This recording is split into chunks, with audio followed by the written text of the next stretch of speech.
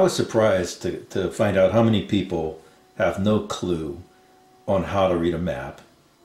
How many people have no clue where north or south or east or west are today? It's amazing. And further, how many people have never learned how to use a basic magnetic compass? Especially in the days where today everyone is spoiled by the use of GPS navigation. So this channel, in your defense, is for practical preparedness. And one of those ideas has to be, do you really know how to get from one place to another without electronic support? Or even if you have electronic support, how do you validate that you're going in the right direction to the place that you intend to be? In front of you are 3 examples. 2 of them, this one and this one, are magnetic compasses, and I'll be focusing on those 2. The center, of course, is a handheld GPS, and a lot of information, different kinds of maps, tracking your path over the ground and speed and those kind of things. A GPS makes it very easy. The problem with that is, how do you know how to navigate and orient yourself if you run out of batteries, or the GPS system goes down, which has happened, or you lose access to the inboard maps? And this is especially true if you're using your cell phone as a GPS, because if your data link goes down, you lose all of your mapping unless you've thought ahead of time and have downloaded it into your phone. And then all you get is a black dot on a white background, and you have no clue where you are. For the purposes of this video and subsequent videos, because I plan on doing a series on basic practical land navigation, I'll be focusing on how to navigate using a topographical or topographic map. And this is an example of one, and these are available for around the world. But I won't be talking about how to read one of these today. It's just the idea that in order to successfully navigate, you'll need to have some device, and I'm going to focus on the need for a magnetic compass. There are basically 2 types of magnetic compass available.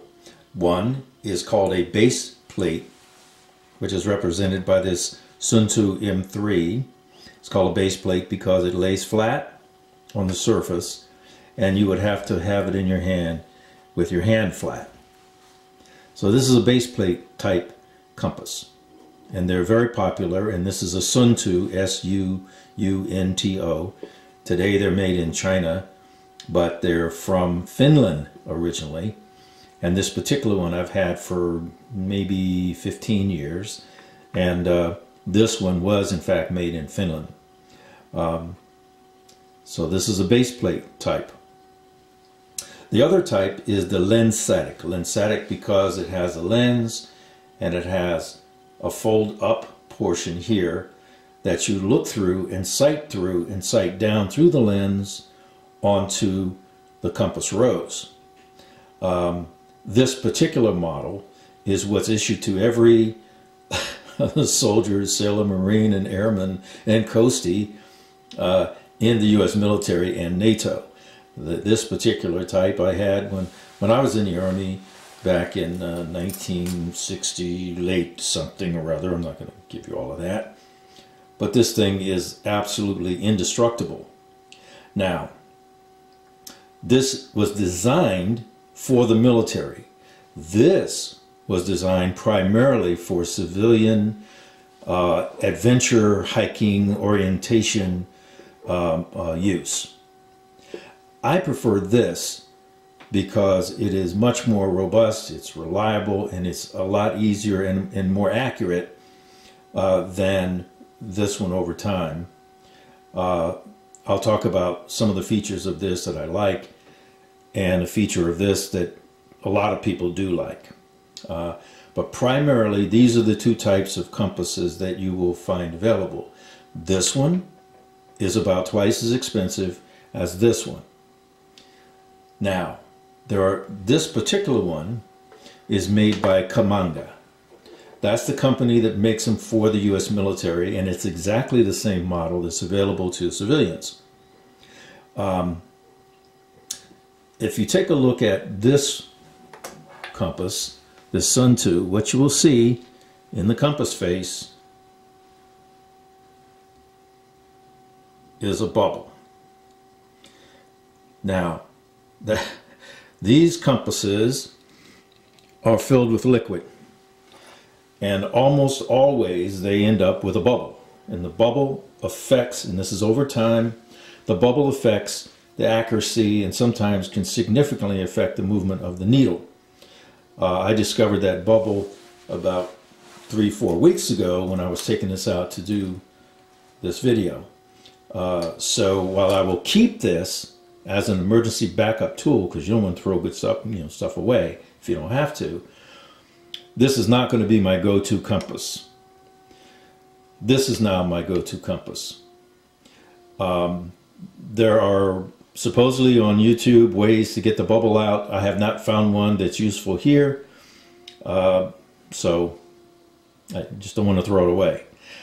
What good thing about this, for those where it matters, is this has the ability to adjust for magnetic deviation. That's the difference between true north and magnetic north on maps.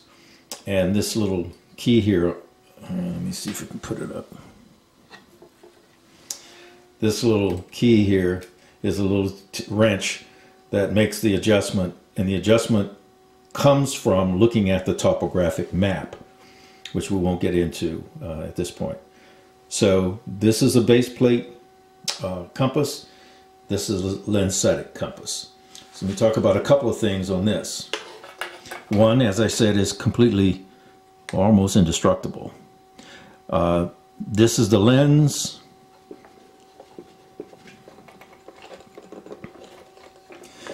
And this is the sighting aperture. I'm going to do it this way because it's a little easier to deal with. But you sight through, like a rifle sight, the wire lined up in there on the object that you're going to navigate to, and then you look down through the lens and you find your compass heading. The other good thing is that, and this is not liquid filled, it has a different type of motion, of action, to keep the stability of the compass rose. Now watch what happens when I lower the lens. It automatically locks the compass rose in place so it won't shake around when you're in a Jeep or doing horseback riding, whatever you're doing. The other thing is, because this is lensatic, this is designed for your thumb to go in there and make a fist, and this gives you stability. So if you're used to shooting, it's almost the same grip to sight on a particular object.